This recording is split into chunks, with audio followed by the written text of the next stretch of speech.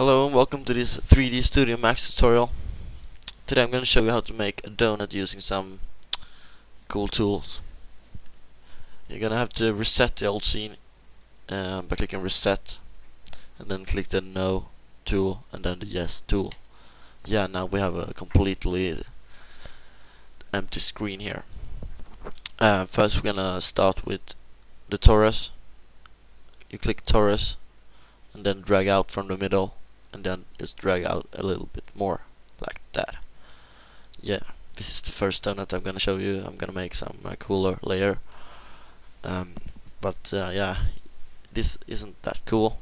That's why we're gonna slice by clicking slice on and slice from and drag down here to minus 90 degrees. Yeah, now it looks like some dude has eaten of it.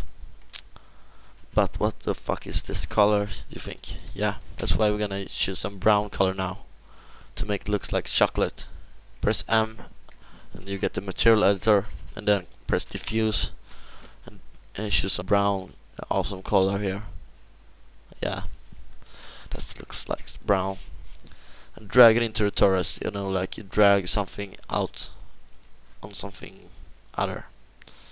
Yeah, we don't think that position is cool. That's why we drag it up, pressing W. Yeah.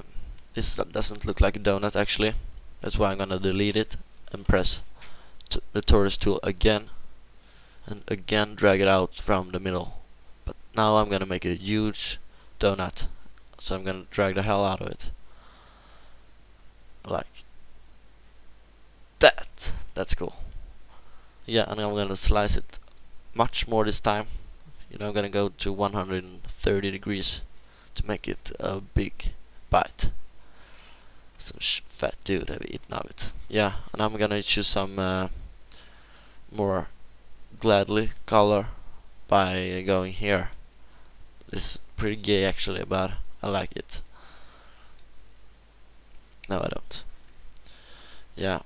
And I'm gonna use the self-illumination tool, so it's illuminating when we render it later. Yeah, now we have a donut here that glows a little bit, which is cool.